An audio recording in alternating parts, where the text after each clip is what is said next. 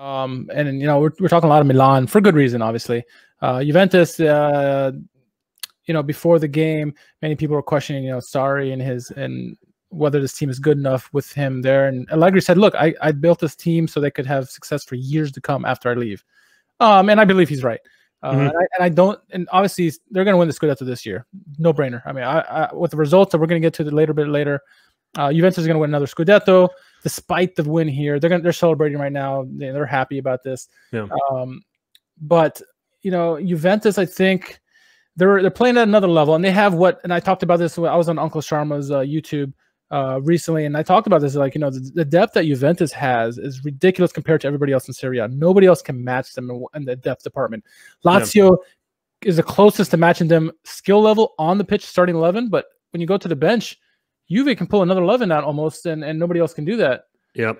It's unfair. And there's a question that Anthony from Inter Worldwide, he says, I feel embarrassed as an Inter fan that the league can't take advantage of the inconsistent Juve. They will leave today with a defeat, and it did nothing to damage them. A dark morning for Lazio and Inter because they're officially out of this Scudetto hunt. Yeah, they got bigger things to worry about too, by the way, Lazio and Inter, but we'll get to that.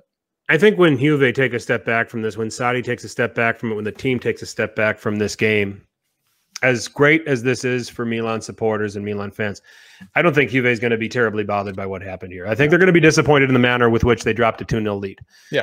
But I think that's going to shake off pretty quickly. I mean, they're going to look at the table and they're going to realize they still have a 7-point lead.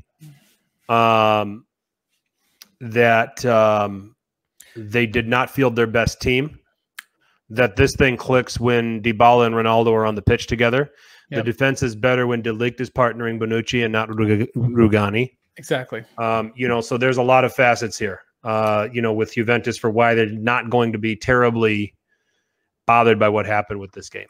The two groups that are going to be the loudest are going to be the Paul Dybala camp being like, look, you guys need us. You need him for us to do well. He's one of our best players. We need him there. And also the De Ligt camp, people were saying he is good. He's getting better. He is a great partner for Bonucci and for that defense in general. And not having him there caused 4 goals to happen, and maybe no goals would have happened. Who knows?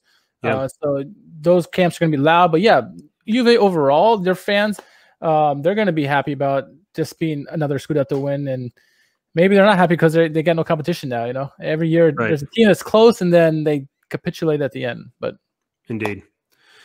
So I don't think they're going to be terrible. Like I said, don't think that Juve is terribly bothered by what happened here. So,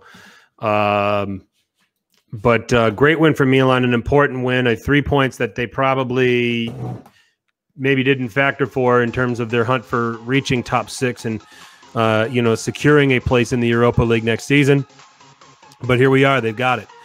Juventus still 7 points clear because Lazio earlier today traveled to Lecce. And this time, there's no excuse. They had everybody.